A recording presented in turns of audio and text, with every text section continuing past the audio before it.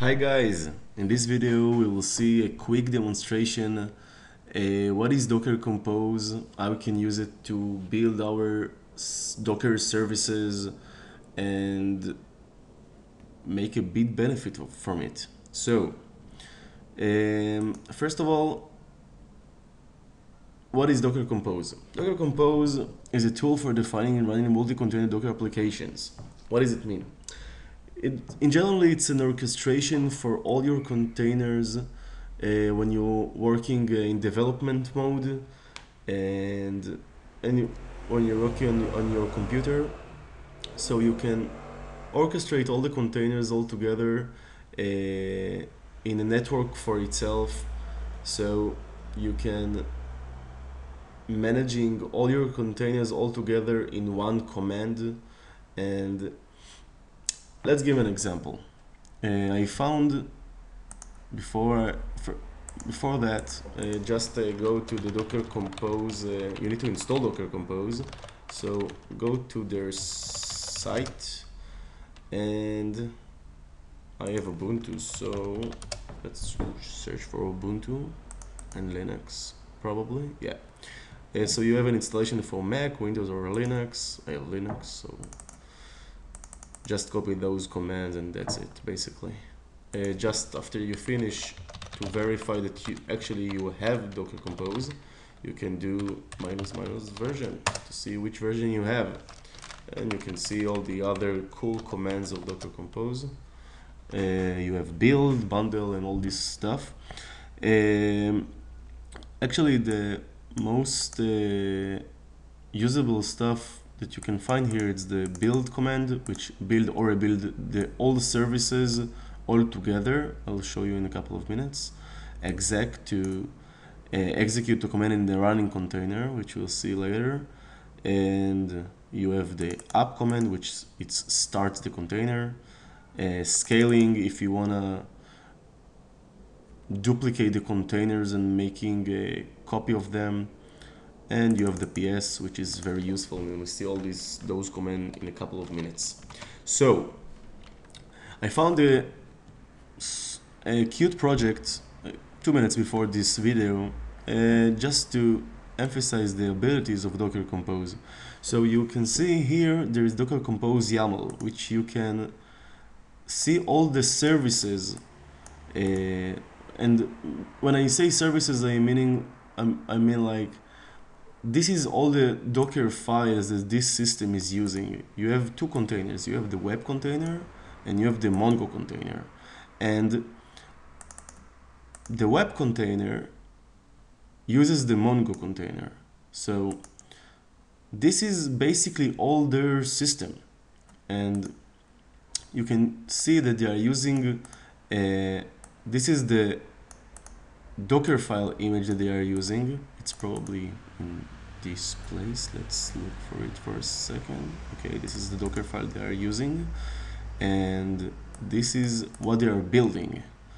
And let's go back. So as you can see, they have the web service, which is built from this image, and this is the command that they are using to run.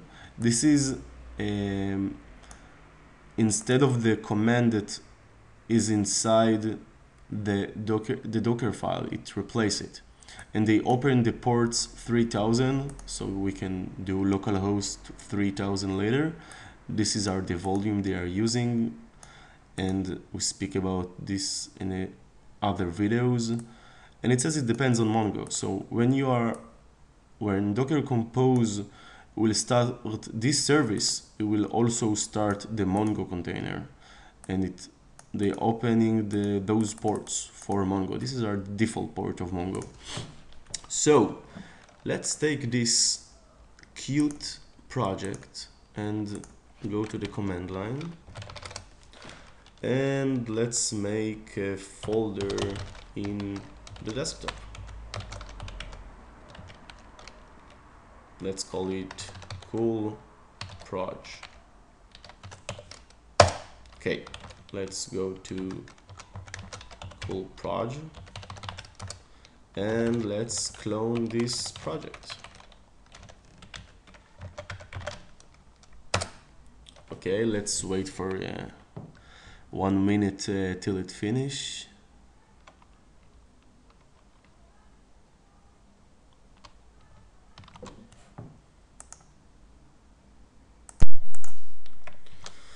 Okay, so it's finished. Let's go inside the directory of the project.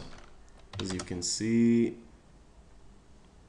this is the Docker Compose YAML file.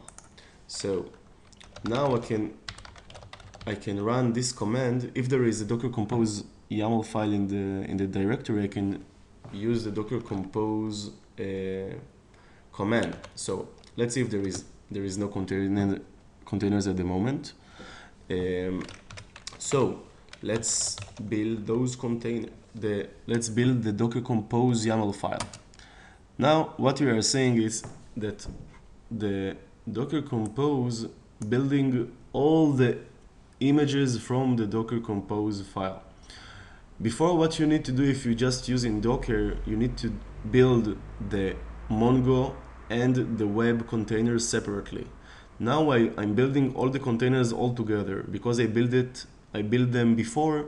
It took a short time. Now I use the app command to start all the services. In generally, in the first time when you're doing app, it also will build your containers, but I just want to show you.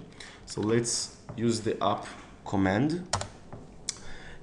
Now you see that it starts the two containers, the Mongo and the web container, and it stuck for a moment. Okay, now you can see all the logs from the containers, which is a big mess. So we stop it for a second. So if I'm doing Docker Compose PS to see the running containers, I can see that two of them were exit. So let's up again, but with -d, so it will run in the background. Now it started those two containers. Let's do PS to see. Okay, they are both up. As you can see, it's allocated to port 3000 in the web. So now we can go to localhost 3000 and it's set to use the Mongo at the moment. So let's come back. And now I can let's go inside the container. If I will do Docker Compose exec web bash, I can go inside the running container and I can check all the files and stuff. And if I want to see, I don't know, some logs, I can do logs -f web and see all the logs from the running container. If I want to make a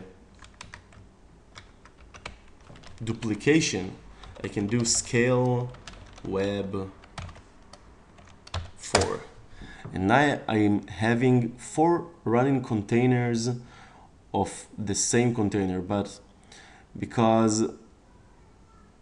I haven't, they haven't defined in reverse proxy and stuff like that, it probably have some problem. Because it's already bind for port 3000 and you can't bind them all together to the same port. This is a little bit more advanced for this scope of this video. We probably will speak about it in the other videos. So let's clear it for a moment.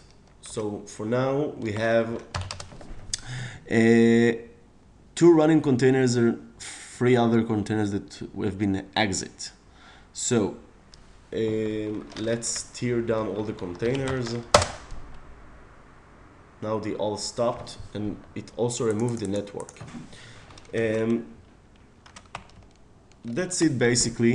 You can, as you can see, Docker Compose really helping you to manage all your services all together. If you are using a lot of microservices, let's say like, I don't know, 5, 10, even 2 or 3, it's also really helpful.